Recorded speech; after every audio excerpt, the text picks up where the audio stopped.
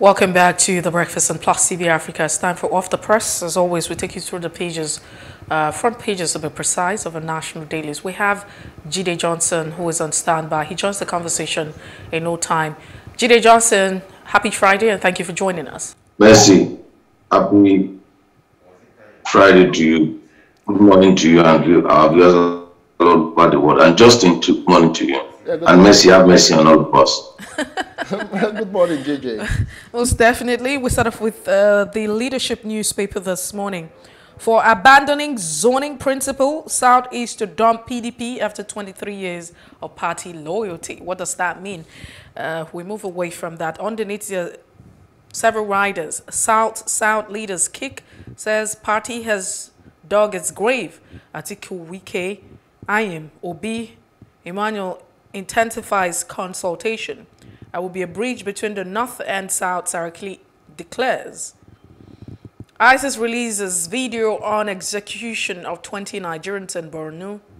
And Tambuwal Sultan Koka appeal for calm and demand justice for a student that was killed in Sokoto that was beaten to death. You also find another header this morning. Orderly retires from Supreme Court and backs restructuring. Talking about Mary Orderly. Jonathan, not yet registered member, Bielsa APC insists. There's been a back and forth with that particular story. Fuel scarcity, federal government falls Ipman's 500 billion naira bridging claims. Quit notice, Emefiele visits President Muhammadu Buhari, urges Nigerians to expect news. What could he be? These are the headlines on the leadership this morning. We'll move on next to the Nation newspaper. Emefiele meets Buhari as SGF clarifies quit order. CBN governor, I am having fun. Appointees sue APC, INEC. Protesting students block highways. ASU adamant after talks. Tambuwal Sultan condemned lynching of female student. Retirement of justices depletes Supreme Court. Expect flooding nationwide, agency alerts Nigerians. El Rufai Kaduna delegates pledge support for Tinubu. AFC backs African economy with $2 billion facility. INEC reconsidering safekeeping of ballot papers in CBN's votes. All right, federal government launches mobile app to tackle insecurity. Councillor held with AK-47. Those are the main stories on the front page of the Nation newspaper. We move away from the Nation and let's quickly look at the Punch and find out what's happening on the Punch this morning. 2023 presidency, Jonathan submits APC forms today. Okay, so we're wondering all of the reports we're getting. He's a member, he's not a member, he's not registered. Emefiele Shuns resignation calls. CBN governor entitled to stay in office 30 days to general elections, or Zakome is quoted on that. Adamant appointee sue APC, INEC, Yahaya Bello submits nomination form. Buhari's resignation order to save APC candidate from loss, that's what the president is quoted to say. Despite 129 billion naira intervention loans, agri import hits 2.7 trillion naira. And INEC says 1.4 million online registration invalid. Wow. Buhari signs anti-money laundering counter-terrorism bill, and inadequate database threatens SIM and NIN registration. You also find NIMC admits deficit. Vice Chancellor's fear delay admission process so student protest spreads. You have student protesting. Lassa fever kills 149 in 4 months, says NCDC. 20 princes show interest application ends today, talking about the Alafi. And thugs attack Ondo female aspirant supporters and several injured. Some of the headlines you find this morning on the Punch. Household consumption rises to 108 trillion naira, according to National Bureau of Statistics. Nigeria's 15 million out-of-school children population frightening. That's what the former president Olusegun Obasanjo is quoted to say. But these are the headlines on the Punch, some of it. And finally, we look at the Nigerian Tribune. Outrage that alleged blasphemy, outrage over killing of female student in Sokoto. Police arrest 2, governor meets Khan. And Ohaneze Pandef knocked PDP for throwing presidential ticket open. 32 states, 233 LGAs risk flood disasters, federal government warns. INEC to adopt manual electronic transmission of result. Federal government licenses 12 new private universities. Pilot daughter of ex-minister, 10 others die in plane crash. 2023, SGF writes ambassadors, heads of parastatals, others with political ambition to vacate seats. Ngige hopeful of fruitful end to strike as ASU, SANU, NASU, NAAT, NLC meet federal government team. Keep a date with Destiny on May 29, Bello campaign DJ. I'm having fun. Let Nigerians have heart attack. Oh wow, Emefiele. And those are all of the stories on the Nigerian Tribune. Jide Johnson, it's good to have you join us this morning on the show. We appreciate your time, always. Let's start with the Central Bank Governor's Shuns call for resignation and his visit to the president. And then he's telling us that we should expect news. And also giving us the wonderful news that he's having fun. And then we can have heart attack. It shows the irresponsibility and insensitivity of the person that is in charge of the monetary policy of our nation. And that's why Naira has had a free fall, because it shows his entire attitude, his lack of respect for statutory provisions of the Constitution, due process. So, and his general attitude, a man through the way they speak, through their words, you can't know my thought until I open my mouth to talk. Now we could know his thought, we could know his attitude, we could know the degree of his professionalism and the rest of it. You don't need any rocket science for anybody to tell you that if you are seeking a high office of the presidency and you are occupying a sensitive position, you should resign. And then I think that the president himself has not helped matters. And that's been the approach of the president. He has developed a laid-back approach in dealing with people decisively. I'm sorry for doing this comparison, but I did public administration while I was in university as one of the elective courses in the Department of Political Science in UNILAG. I said in public administration, the only way you can make science out of public administration is to do a comparative analysis. Now, if you compare, I can't imagine the central bank governor under Obasanjo administration doing this type of nonsense that Emefiele is doing under Buhari's administration. It's not only insulting, it's insensitive, and for him, and he's coming back to ask for our vote. He said he's having fun, and Nigeria can have pain. We'll wait for him at the polls. We'll wait for him. So let's do away with the Emefiele open dance in the marketplace. We'll wait for him. We'll come and dance in the open marketplace. Now, let's look at the story of what happened in Sokoto State in this age and time. I have told anyone that cared to listen. Is it the way we practice the religion, either Christian religion or Islamic faith in Nigeria? Is it the same way they practice it in Israel and in Saudi Arabia and other Arabian countries? Is it the same way that we practice it? There's a clear distinction. Now, this is even not our own religion. These are imported foreign religions. These are religions that are imported from the south. In fact, it's a religion that came from Abraham, the Abrahamic religion.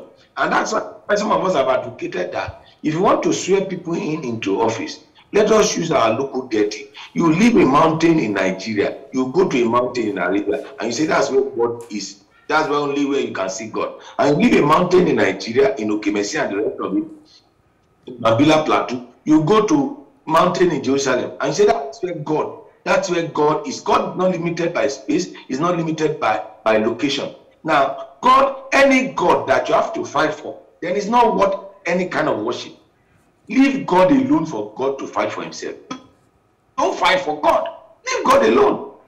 He's the supreme being. And can you imagine setting a fellow human being ablaze because of so there are no judicial process, there are no process of resolving issues in the country. It's unfortunate. This itself, Nigerians are waiting on how the Sokoto state government and how the federal government is going to respond to this issue. And I can tell you without a fact that this itself has put a certain question mark on the aspiration of the governor of Sokoto state with respect to what has happened in his state. Because the way this issue will be resolved will determine if he speaks as a PDP presidential candidate, hypothetically, then the way this matter is resolved will determine whether he will get votes from people of other religious divide or not. That's on the these people arrested should not only be arrested, they should be prosecuted, and their trial should be made open. And it is clear in Nigeria, if you commit murder, it's clear it's death penalty. And this one should be, if it is proven by a court of competent jurisdiction, this one should be executed publicly, so as to serve as a deterrent for others in the future, even though I'm totally against execution. But this particular issue should call for outrage from everyone that cares about the dignity of human life. You could arrest the person, take the person before your Sharia court, and let the person be tried. And don't take laws into your own hand. And you can imagine they are students of a tertiary institution. All right. Unfortunately. Those are just very sad scenarios. Those two issues that you have looked into, the 2023 elections, Emefiele, and of course what happened in Sokoto State just yesterday. But let's move away from that. Let's talk about other stories trending. Let's look at the Nigerian Tribune, if we would.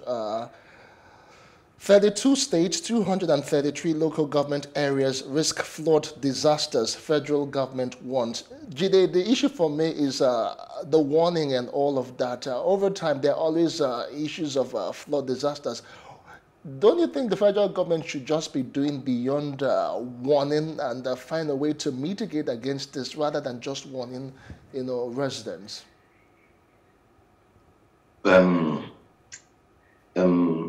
Justin warns that he will not present the program tomorrow. Say that again. Mercy won. I said Justin warns the producer that he will not present the program. Justin warns the producer that the program might not air tomorrow. Okay. When government that should be responsible for taking care of things is warning the people, that's the restriction of duty. And year in, year out, we hear the story when the rainy season is about commencing, that there will be flooding. What measures, what step? Why do we have National Emergency Management Agency? NEMA. Why? Why are they budgeting resources for them? If you look into the budget, you look at monies that have been allocated for dealing with deforestation, dealing with flooding, and the rest of it. Where does this money go to? So it's year in year the same story, year in, year out, where government is shifting responsibility of what government ought to do back to the people, for the people to do that. It's the same thing. When you relate that story, it's the same thing with vice chancellors of universities saying that the strike is delaying the admission process. You relate that to JAMB. Over the course of this week, early this week and late last week, they had JAMB.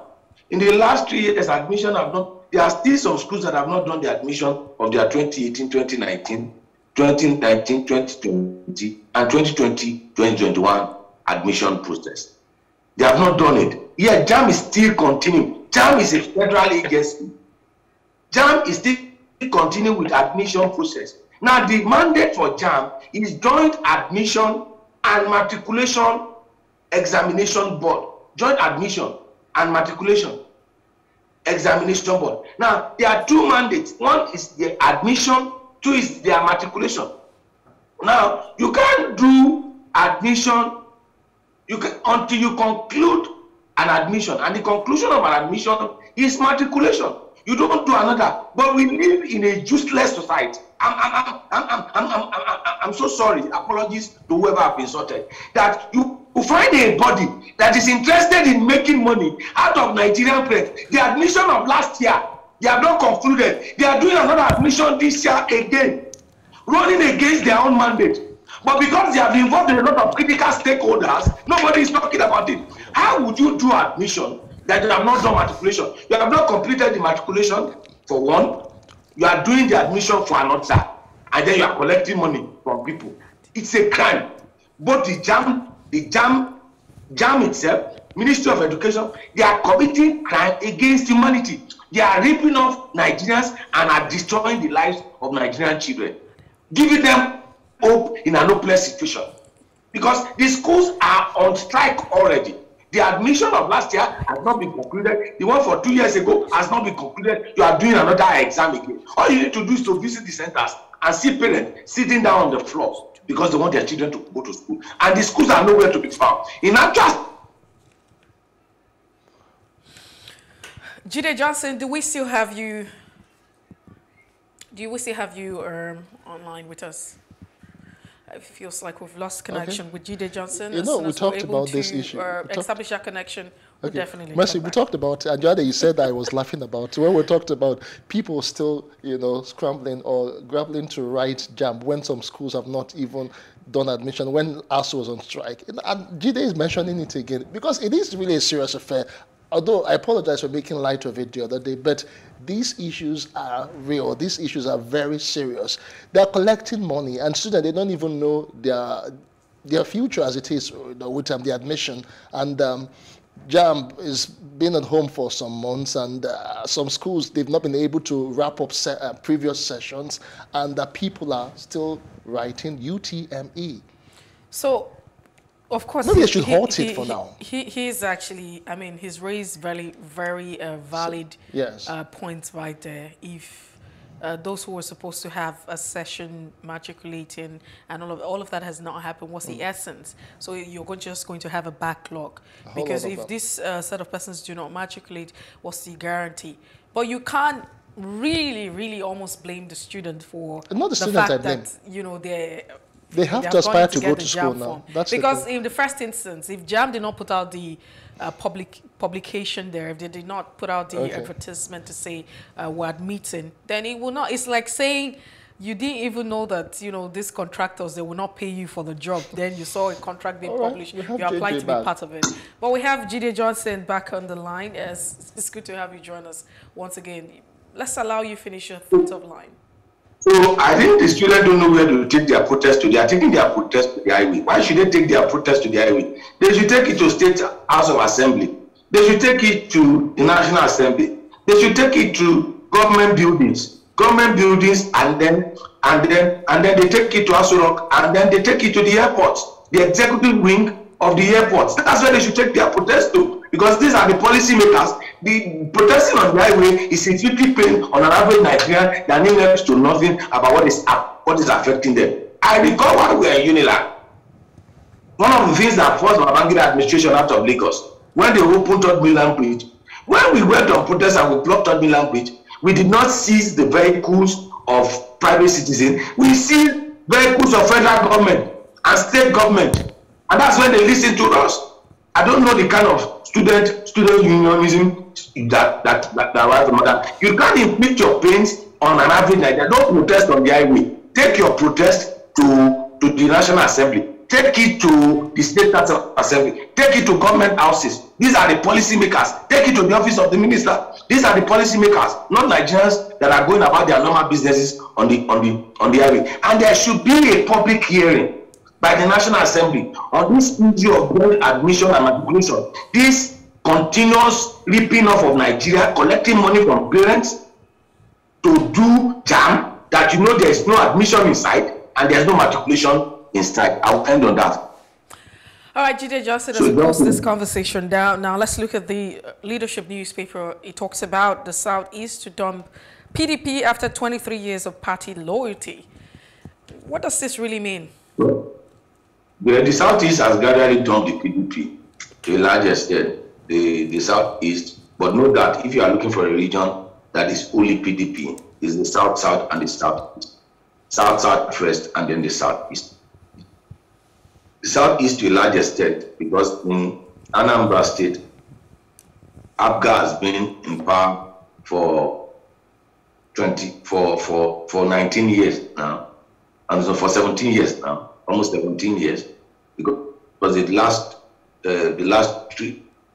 two governors with the current governor plus the current governor are in APGA. Then Imo has been under APC for the past 7 years. So to a large extent, and then the governor of Ebonyi State has crossed over to APC. So you can't say that truly Southeast is only PDP, but over time, in terms of voting, in terms of actual voting, the Southeast has always been locked down by PDP. However, some gladiators in the Southeast started romancing APC almost 7 years ago. Ken Namani, who was the Senate president, Paras Ayim, who was the Senate president, David Umahi, who is an elected governor, Oji Uzokal, who was a two-term governor. And you have these actors and players that have been critical players in PDP that are moved to APC. But anyone that is deceiving himself that APC is APC is just deceiving himself.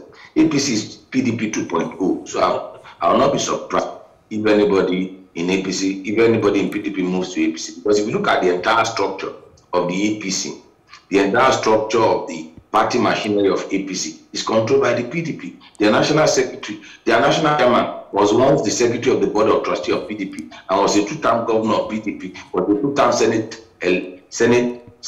under the PDP platform.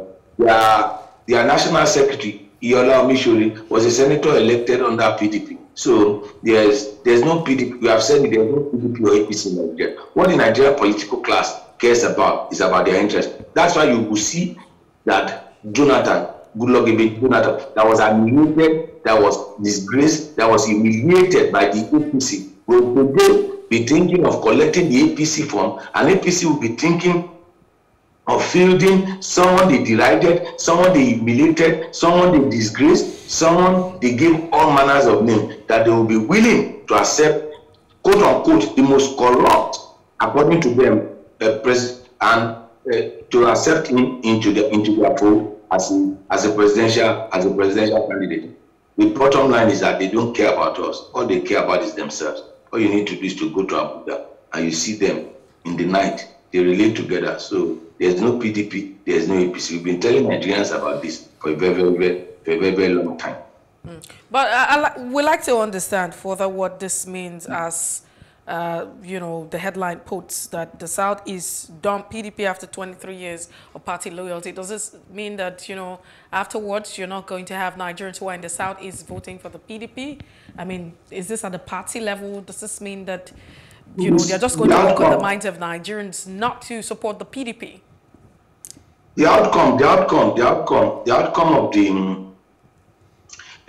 of the presidential primaries in all the parties will determine where the voting bloc will go. However, PDP was economic with the truth, and it's unfortunate that Yosha is made the chairman and is the chairman that has manipulated the process. By the time tested principle of PDP, once the national chairman is from the north, the presidential candidate comes from the south, and that's what the arrangement. That's why when it was PDP convention, there was no national chairman office there was nobody from the south that contested the national chairmanship office. In actual sense, the office was zoned to the north before it was micro-zoned to the north central, and that's why Yochayi was picked. Yochayi was picked to do that. Now, moving forward, whatever happens in 2023 will determine the way forward for Nigeria, whether Nigeria will remain as a corporate entity or not, whether there will be need or agitation for self-determination. Because if you have principles that govern your nation, your relationship about the North and South dichotomy, and how you try to bridge that gap by having a seamless arrangement, an unwritten rule that governs how power shifts between these two major geographical divisions that we have in Nigeria. Forget about the Northeast, Northwest, North, South. It's just the North and the South. And then if you don't have that arrangement, then you'll see. For example, In APC, the same thing was done. And then what did APC do? They threw the ticket open. Same thing with the PDP. Now, can move forward. Will Southern politician ever trust the Northern politicians? Now, what is at stake concerning 2023 moving forward is trust. Is the issue of trust. And that trust will be tested to the wire. And until the presidential candidates of the parties are picked, we won't know where the voting blocks will go, whether the Southeast voting bloc will go with the PDP or they will go with the APC. Because even if you look at the arrangement in the APC is not even favoring the Southeast. Who is the presidential candidate that has come out of the Southeast that want to aspire? Some of them that want to aspire, they've jettisoned their aspiration. And some from the Southeast have also bought the form for senatorial. For example, like the governor of Cross River State, he bought the form of a presidential ticket, and he also bought the form of senatorial form. So these are some of the issues that will be resolved moving forward. But under normal circumstances, the Southeast deserve the first shot on the presidency, and the South. The Southwest does not even, the Southwest, the Northwest does not deserve to have anything in the presidency. Jide Johnson, the vice president or the president. It should be the Southeast, South, North Central, and Northeast. Those are the people that should have conversation with the presidency. When I talk about the presidency, I'm talking about the vice president and the president. These are the conversation moving forward. We want to have principle of inclusion of every element that constitutes the Nigerian nation. A little on, the actions or the action of the governor of Cross River State. Don't you think that this might just go with the saying that, don't put your eggs in one basket?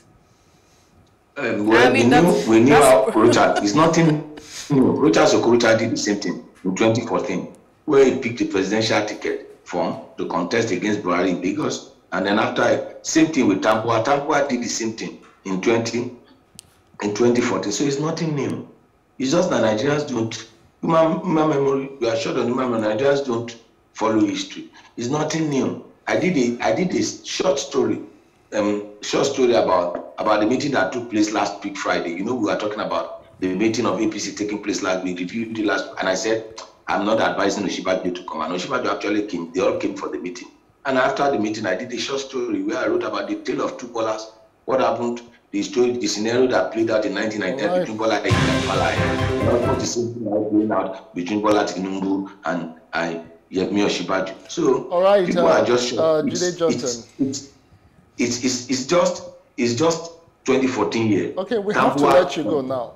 Hello. We have to let you go. We have to let you go, Jide Johnson. We are completely out of time, but indeed, thank you so much for all the useful insights and thoughts you usually share on the newspaper review. We do appreciate the time.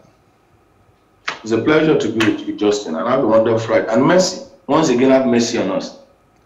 All right, thank you so much. All right, that's as much as we can take in this segment. We'll take a quick break. First of all, we'll look at what happened this day in history, and we'll come back and have our first major conversation of the day. Do join us again.